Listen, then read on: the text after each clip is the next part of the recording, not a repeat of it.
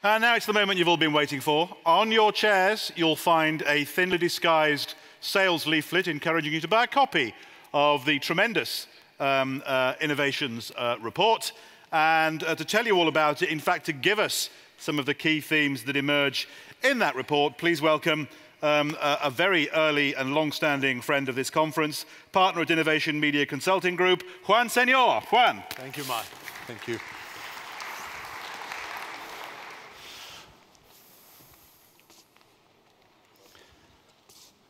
So the book this year really contains 12 cases about innovation really throughout the magazine world.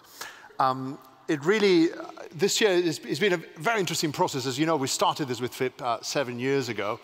And slowly we're moving from prognostication, from making all kinds of predictions to really a very prescriptive way forward. And it's very exciting how this year we've been able to pick up on exactly the same theme. This comes from 12 months of research of our entire team at Innovation globally, but as well the experience that we garner working with many of you throughout the world. And as I said, there is a clear way forward to rebuild this business. And in these 129 pages, you have phenomenal insights to take you into these new innovative directions. But for me at the moment, this is a lot of what's going on.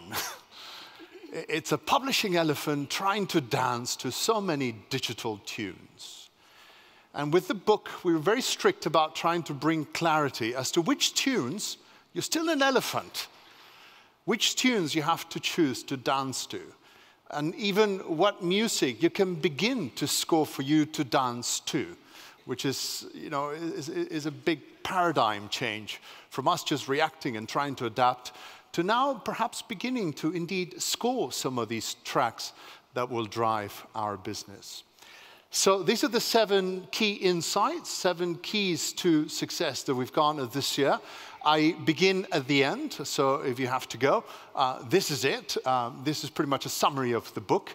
But of course, these are insights that drive a lot of the case studies that you will find here, and I will go into a bit of detail. Number 1, the days when digital had the audience, but not the revenue, are over. And this is very, very important for us to get our heads around it.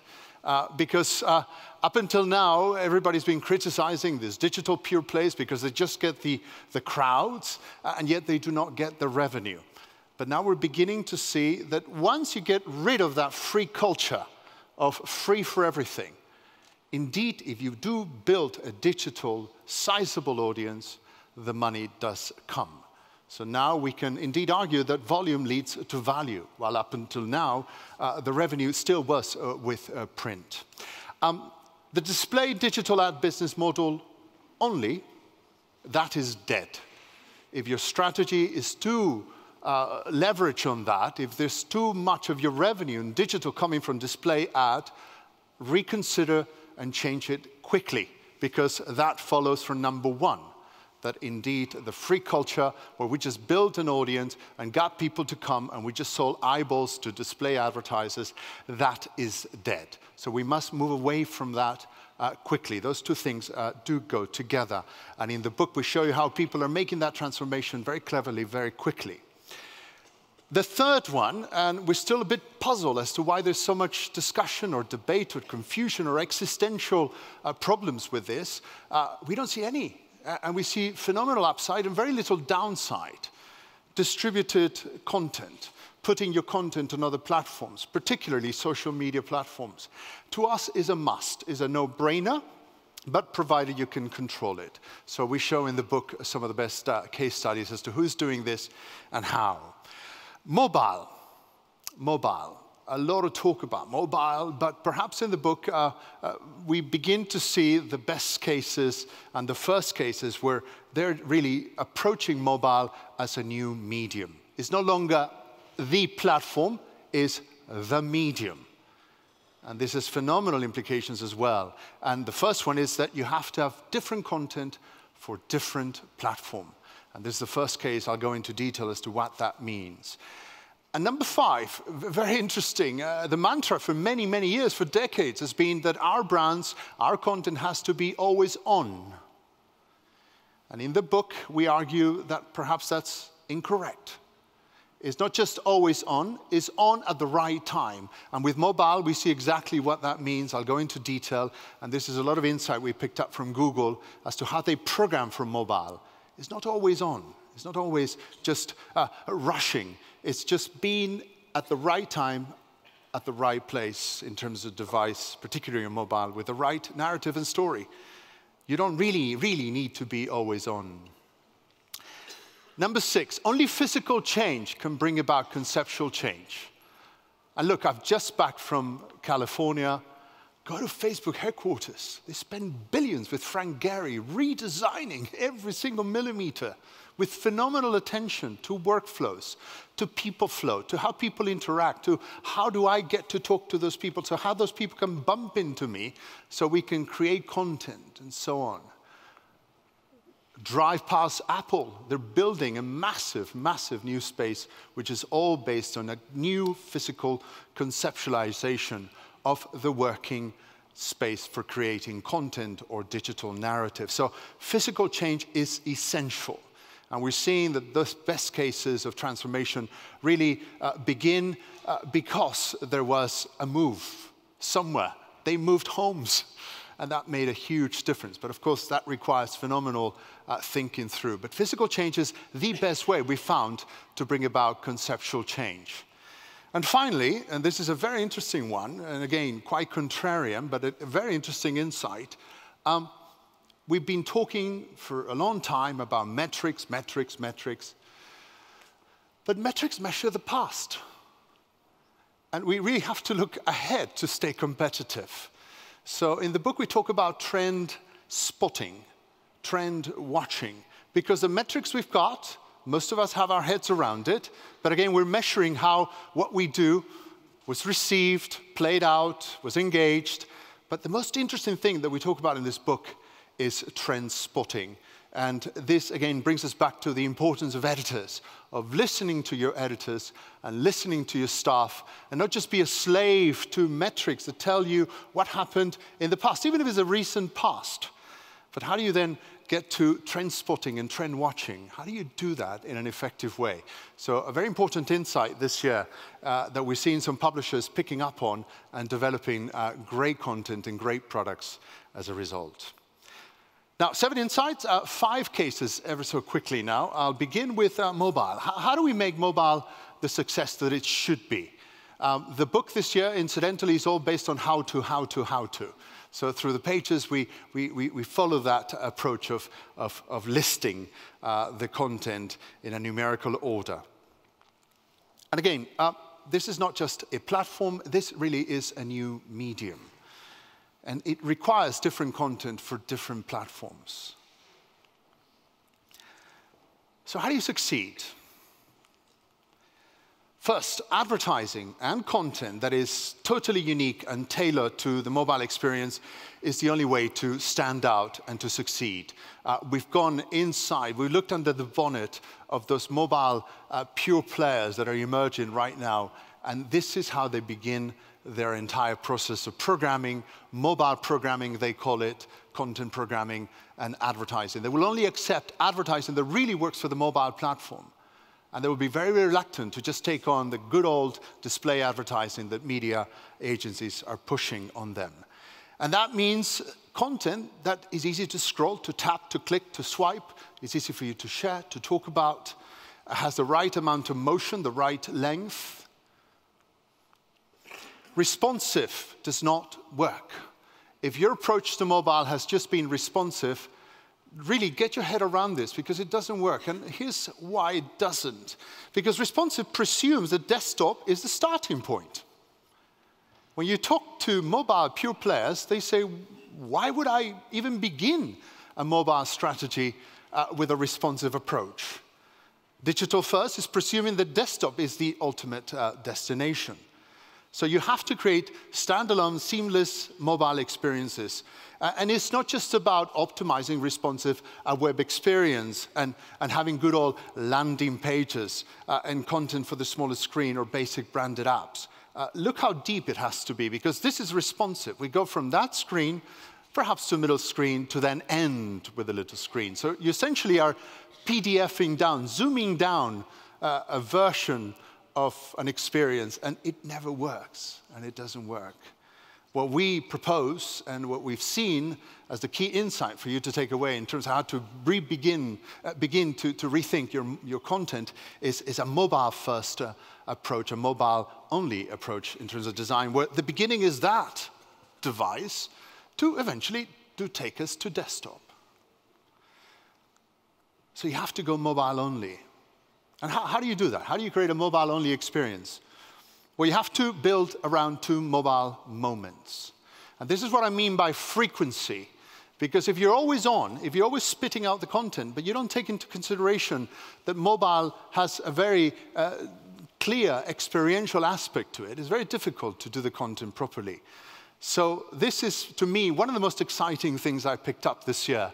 And it was wonderful to sit down with Google and to share it with them and to indeed get my head around it, yes? So it's about building an entire mobile strategy on 2 moments, the micro moments and the me moments. What are micro moments? According to Google and according to Facebook, these are micro moments, the I want moments. This is something you expect your mobile device to give you back. I want something, I need something, I go to my mobile to get it. I want to know something, that's a moment. I want to go somewhere, that's a moment. What's in the movies? I need to go to a restaurant, I need to get to the airport. I want to do moments. I need to get this thing done, I need to organize myself for something. I want to buy moments, yes? So look how different the platforms is and how active and proactive it is as opposed to so passive of a desktop screen, yes?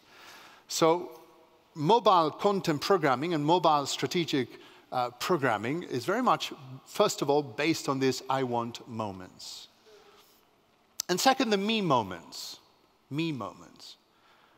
where consumers really do sit down with the device, they lean back with it, whether it's at night, on a long journey, or they have a bit more time with it, but they do have the time, and they want to watch a television show even, but they want to watch something longer, they want to read something longer, and they want to engage in specific activities. This is completely opposite to micro moments.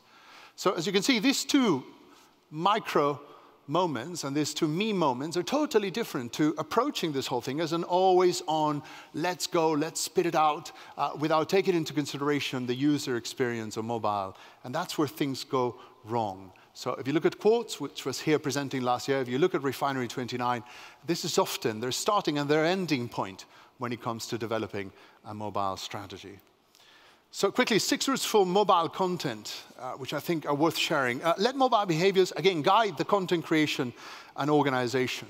What I talked about just now, hyper-relevant, easy to navigate, customizable. Do not have too large visuals that eat up the bandwidth and the time. Second, you have to make it expandable. The content has to be presented and articulated in a way that you can get a snippet of it and then the longer version of it. So in the micro moment, you have the I need this information right now, boom, that's it, I got it. And then later on, it can expand, and I want this me moment where I dig deep into this and I get the whole experience. So design a concept that indeed you can tap and swipe for a larger experience is very, very important. Expanding it into apps. Eventually, if a bit of content has track, it is demonstrable, and we've seen throughout the world, and in many cases, that's the moment where you can indeed go along with an app, not before. And indeed, a lot of that content that is relevant through Snapchat and through Instagram as well, expanding it into yours and other apps as well. SMS mobile alerts in your niches. We've seen that people right now are accepting them. And when I mean SMS, it's not just mobile GMS system where they come through your telephone. SMS could also be a WhatsApp message calling you to indeed go somewhere and read something on a me moment or in a micro moment. Joining the video bandwagon, very, very important. You really have to do mobile that is of high interest to your readers. I'll talk about mobile in a moment.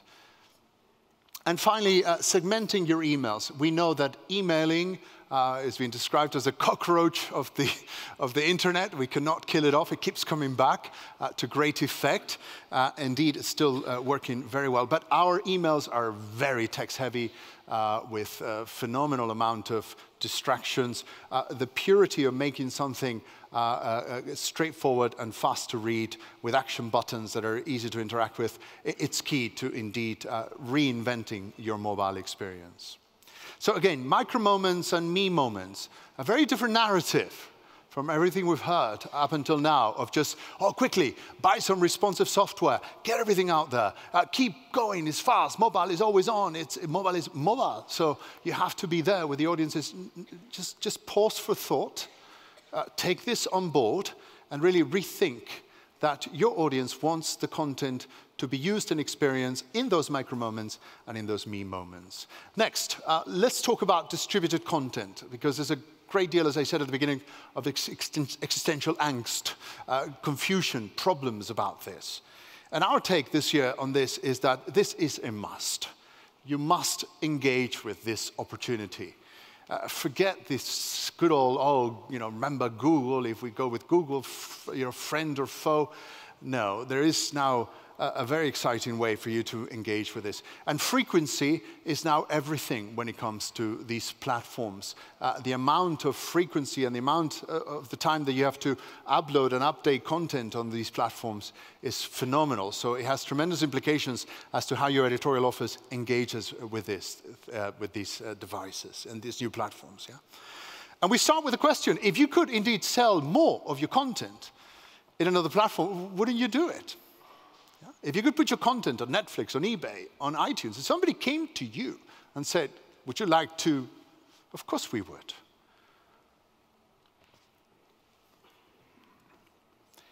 Big brands, they're doing it already. They're selling on other distribution platforms. They're not having second thoughts. So Disney, the Beatles library, Gucci, other brands. Why not media? Why are we not really doing this? And an interesting comment from a colleague of ours saying, if CVS, a huge network of pharmacies, came up to the New York Times and said, we would like to place your newspapers within our network of pharmacies throughout America, they wouldn't say, oh, yeah, but don't worry, you're losing control. But two big caveats, yeah? The ad format control and the revenue share is essential. That has been respected. As you know, Facebook, Twitter, Apple, they're on a charming offensive. They're going out there to all of you publishers, talking to you, saying, come on board, come on board. But you must control these two aspects, the ad format control, the revenue share, and having rich audience data. And so far, there's been a big deal of success extracting this and guaranteeing this from them going forward. So why do it, really, existentially? Why go to social platforms? Look, it's the number one activity online in every country.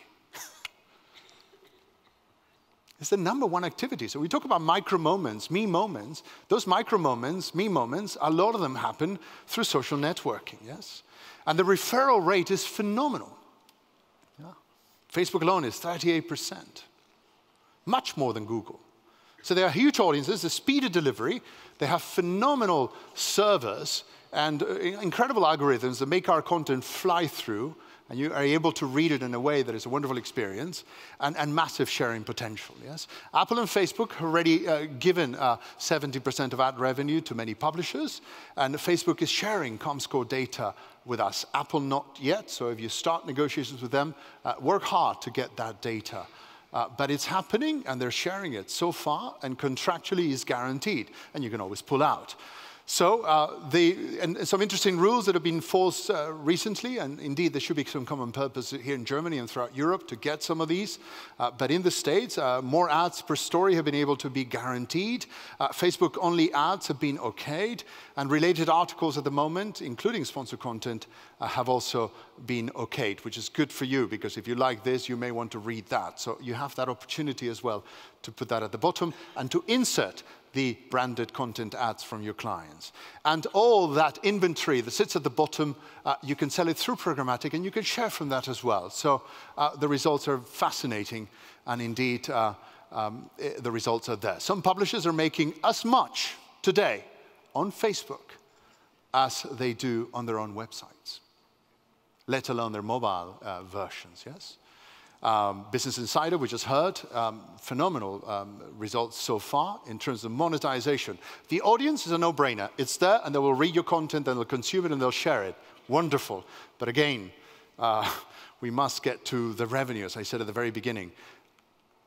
Atlantic, 60 to 70% of their content is already being distributed through these social platforms. Slate, 100%. Perhaps that's a bit extreme, but indeed they're doing it, yes? The problems, it's not cheap or easy. Remember, you do need to recode a lot of this content so it transfers to these platforms easily. They help you initially, but it does take an additional link in that workflow, the daily workflow. Each platform has different technology, which is a problem sometimes. And indeed, not all ad formats are accepted. And no ads on native video. So if you have a native video ad client that has an ad in there, unfortunately it doesn't play out. And some limits on things like Outbrain, but Outbrain is so, has lost so much reputation at the moment that it's okay. We can, I'm sure, live without that, yes? So our advice in the book, surmised from the early adopters, is this, is indeed jump into this. Jump into perhaps just one platform at the beginning. Perhaps Facebook might be the best choice, and test it, see what happens. And you can expand or pull back as results indicate. But a wonderful opportunity, and really, really, let's get over this hang-up of our past experiences with Google and our past experiences with other digital players who took our audience and our business away. There is business to be made here, and Facebook is as interested as perhaps we are, in guaranteeing the success of our brands. So indeed, we do see a very exciting viability to this dilemma with the industry. I want to talk now about micropayments, which is something that perhaps not a lot of us talk about often, but we're seeing as one of the key insights this year that is beginning to have phenomenal traction and something that you should all be exploring with. And as I said at the beginning, these days when digital just had the audience but don't know the revenue are over, and with micropayments, with digital wallets, we're beginning to see why that is and what that means, yes? So, and again, if display, digital business model only is dead, that means reader revenue. We have to explore how to get people to pay for some of our content. So the critics of micropayments have been out there for a number of years. They said, look, this has been tried and failed. But we always point out to a lot of these digital experiments, why are we so critical of it? Initial failure does not preclude an ultimate success. How many auto companies failed experimenting at the beginning, trying to find a business model, an engine, a chassis, a carriage that indeed worked or was acceptable or was price sensitive? Look, 381. That many were experimenting in those 25 years. And they've said, well, they're doomed because the mental transaction costs are there. People have spent 25 years and everything's been free on the internet. Now we're asking them to pay. It'll never work. They're saying it's a complicated system. And of course, the friction and the discomfort of paying online and loading up your credit card details are a nightmare, yeah? Well, all this has been swept away, yes? iTunes has changed all that. And we're beginning to see digital wallets emerge. I'm sure a good 20, if not 30% of all of you are now making digital payments regularly, whether it's through contactless or through Apple Pay. There's Google Pay. PayPal is everywhere now. So these payments, these digital wallets are very much here to stay. And of course, they're being backed by these big organizations in Silicon Valley. And indeed, we must begin to experiment how that would work with our content, yes? And when it comes to its application to our industry, as you know, there's Blendle, there's iMoneza, these four of the players, two of the four players who target this. Blendle, as you know, is aggregating content from most of the magazines and newspapers in one country. They charge a fee of $20 on average. OnePass also has a similar model of a click to pay for every story. iMoneza is another one, etc. Talking to Blendle, I know they've been here, I know we've listened to them over the years. Perhaps they're not taking off at the speed, but do not rule these guys out. Do not rule this opportunity out, because they are proving that people are willing to pay for great journalism. They already have more than 500,000 people doing so. They're moving into the States, moving into France, and indeed people are picking up. And these are the iTunes generation under the age of 35, more than happy to make these quick transactions. But 4 lessons we've learned from Blendle and from others. Number 1, micropayments for journalism will work, but not for breaking news. No problem. Second, readers punish clickbait creators by demanding refunds. So if indeed you get into this game and you just give them clickbait, all this, you know, the 10 most beautiful people, the 5 great dresses, that's a nightmare. That listicle approach, that clickbaiting, it doesn't work. Micropayments are a great measure of quality, psychologically, and for you internally to know what's working, what is really people are willing to pay for. It's a fantastic signal as to what journalism you should invest more time and effort and resources into, yes? And it's additional revenue, not cannibalization. Next, let me talk about what I said at the beginning, the importance of trend spotting versus metric obsessing. And again, we, in our work with our clients, we spend a great deal of time working on newsroom metrics and trying to get the editorial team to watch the right metrics and to act upon those metrics. But I think we need to go further than this into trend spotting. So how do you spot a trend? We've gone out, we've talked to people who have been successful, because at the end of the day, this is what publishers did. Publishers had great editors and great people, from Henry Luce to the lady who founded Cosmopolitan, who just picked up something in the air. And they said, my audience, these women, these guys, those fishermen, those hunters, those tennis-obsessed people will want this kind of content, this magazine. And they went to a publisher and they said, let's publish something. And this seems to be lost because we're all obsessed with looking back rather than looking at what could be ahead.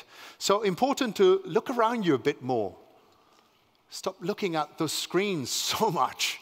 Look around. And it's fantastic. There is one of the leading advertisers here, agencies here in Germany. It's in Hamburg.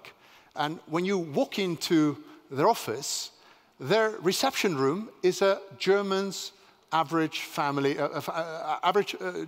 German family's living room. And when you go into the canteen, is the average kitchen of a family in Germany. The mantra being, and they change it all the time. So if this year there's a PlayStation, and then they put a PlayStation there. And the idea is that if you're creating content and sending messages to this average German family, you better live in their environs and understand what's going on. But we're doing very little of this. And it's essential for our business that we recover it. So look around you and monitor trending hashtags. If you really want to continue to obsess with metrics, look at hashtags. Look at these trends of what people are saying, okay, that has traction, that has traction, that has traction. And pay attention to what younger staffers your people are wearing, they're talking about, they're doing in their spare time. And keep an eye on consumer sales good figures. This is interesting. We picked up this benchmark, which is an interesting one. When 5% of your audience has a new device, is already buying that device, and it is growing in double digits month on month, then go full on. Because you know that when it's peaking or when it's when it's really a trend that is now established and your audience is demanding content, you'll be there at the right moment with that audience. So a very interesting insight we picked up in terms of how do you do trend setting with technology. And the trend at the moment and the future, of course, we heard about it a lot here, virtual reality. Yes. But just because a technology comes along doesn't mean that we have to use it. Yeah? And we've had problems. Remember, IMAX theaters and 3D. So if you do it full on. Don't. And of course, in this case, this one is coming. It's coming big. So we would advise that you do it full on, but with proper narrative. And we just heard the case of the New York Times. Fascinating. They partner with Google, with the Carvo devices to subscribers. I was just with Google. They will sell you that box for a very reduced price, and they'll brand it. Yeah, so they'll put your logo on it. And they're very keen to partner with publishers. And I think this one is a win-win for both you and them in terms of the device. This has been the most successful app launch ever for the New York Times, sponsored by GE, as you saw in the previous presentation, and Mini. The content is brilliant, it's fascinating. People spend more than 15 minutes perusing the content, and it's already margin positive for the New York Times in their first outing with this, yes? And the second thing, when it comes to trend spotting, which I hinted at before, listen to your editors. And many of them are here, and you're not listening to them. And they were, in the past, the great trend spotters. And you have to sit down with them again and trust their instinct. Because it is their instinct that built our business. We created great brands based on the one guy's bet, one guy's insight, saying, go with People magazine. That's what America needs now. Go in this country with Landlust. I mean, Landlust. How on earth would you have gotten that from metrics, from watching trends? No. It's a great editor saying, I want to Germans long, they lust for the land. They want to get out of this big urban metropolis. They want to get back to getting their hands dirty and making pots and feeding chickens. And Landlust is born. Phenomenal success. And there's very little of this going on. So a wonderful example this year is Mondadori. They indeed picked up on a devoted community, people excited about the Pope, and they created Il Mio Papa with 3 million copy run. And that's an editor. That's an editor going to Mondadori without any metrics saying, excuse me, Il Papa. This guy deserves a magazine. And you do it. So a wonderful example of how we need to bring this back, these conversations on a regular basis with our editors, journalists as well, but especially editors who've seen it and done it all and indeed can give you this business idea, and this is the result. It's not just all technology, trend spotting. This is trends that are here to stay, and I bet you this magazine is going to last quite a while given his performance so far. Atlantic Media has also done it recently with, this is more B2B, but with Defense One. Fantastic piece of content and insight. Again, it came when we talked to them, we sat down with them, it came from an editor saying, boom, here, let's go now. And they do it, and indeed a phenomenal success. Let me begin to conclude by talking about video. Video, so important. And the web now is a visual medium. Really, it is a visual medium. What really started as a text-based medium, and what we first adopted as skeuomorphism, we just took our content and we put it in this new device. It's gone now. It's moved on. It's developed. It's evolved into really a web that it really demands and people expect from it visual experiences, pictures in motion. 80% of all content, 80% of all content consumed online in just a few years will be video. So we really look into this in detail because the money is there. The money's flowing there. So when I talked about digital, having digital audience but not having the revenue, those days are over. They're mostly over because of this, because a lot of that revenue is coming from this. This is completely debunked the revenue you could ever get from display advertising, yes? but not so fast. Videos can be extremely expensive and complicated to produce. So in the book, we go into a lot of detail, case studies as to who's doing video how, and some of the best innovations out there. They can be difficult to make profitably. Why? Bandwidth, the video platform streaming that you need to acquire, or if you need to be with somebody else's platform. The content acquisition in many cases, if you don't really have the opportunity to have that content right away. The staffing needed, the gear. I mean, you know, if you look at those 360 cameras, I saw plenty of them in California. They go from very, very thin, and you think, oh, it's cheaper. No, it's like 3 times more expensive. So the thinner, as opposed to the big one, the CinemaScope 360 cameras, they're phenomenally expensive. So yes, video, but at what cost and how? And this is very interesting insight. 10% of your posted video will generate almost all of your pre-roll revenue. Which 10%? There's no way for you to tell. So you have to do 100 and to indeed extract that juice, that phenomenal revenue. And that is the algorithm, that's the formula, that's the equation. It's very difficult to find a publisher that indeed can go beyond those numbers. So 7 strategies for a viable business mobile video strategy. First, pre-roll. Do not release any video that doesn't have pre-roll.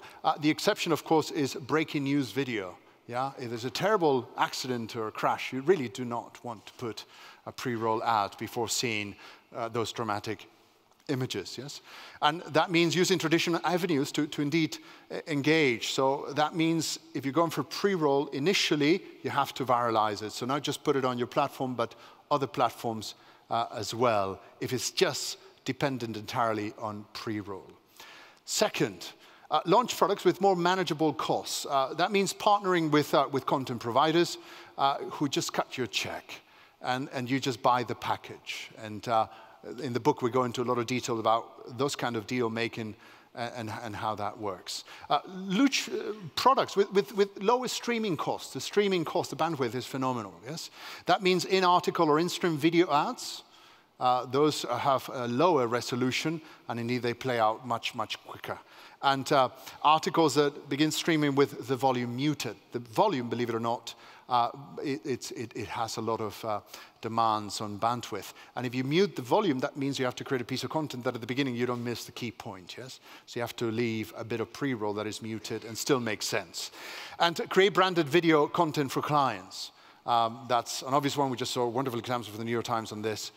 Custom brand integrations, native content opportunities, and so on. And amortize your videos. We look at how Time Inc. and Meredith, it's wonderful how they're repurposing evergreen content. And they have a team who's aware of what's in the library, and they're constantly putting it back. And you'd be surprised, something that played out 2 years ago, you bring it back and it goes viral. So just because it didn't do well in the past is no indication that it will not do well in the future. So amortizing your video and having a video team that's very much obsessed and focused on repurposing your content. Creating videos using still photography.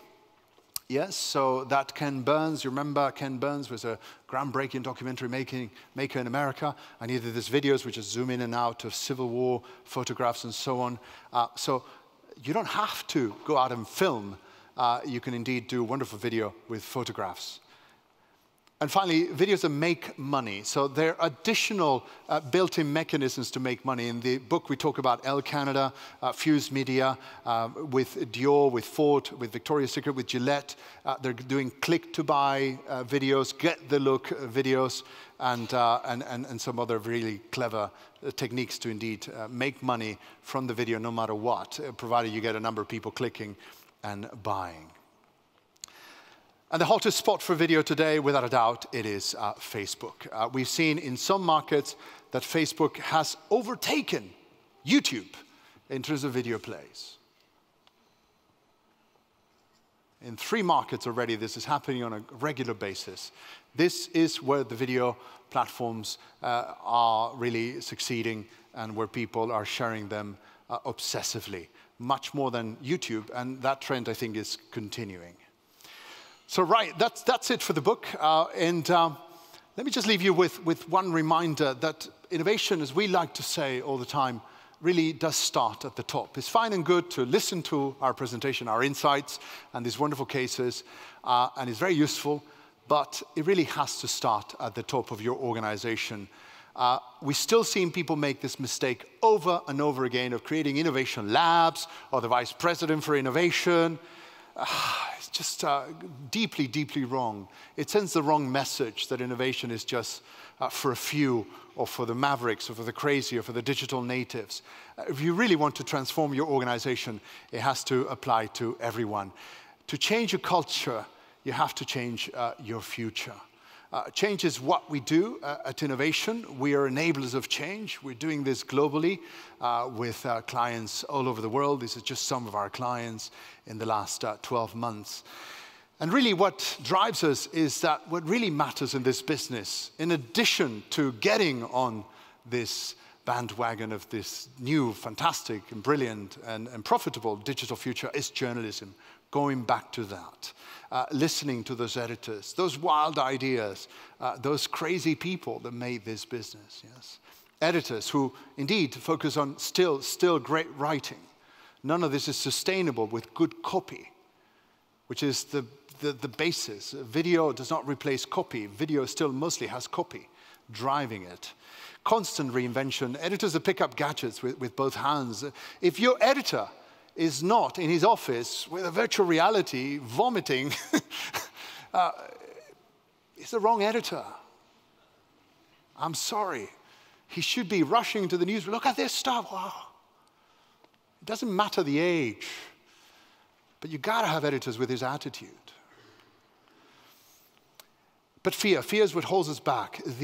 When we begin these transformations with companies, the inertia is phenomenal. The fear of the unknown just draws people back to a comfort level. And you need that creativity because it is the fuel of innovation. And if you accept change, as I like to say, you really never grow old. So it's time to innovate in this business with a clear way forward. Thank you very much.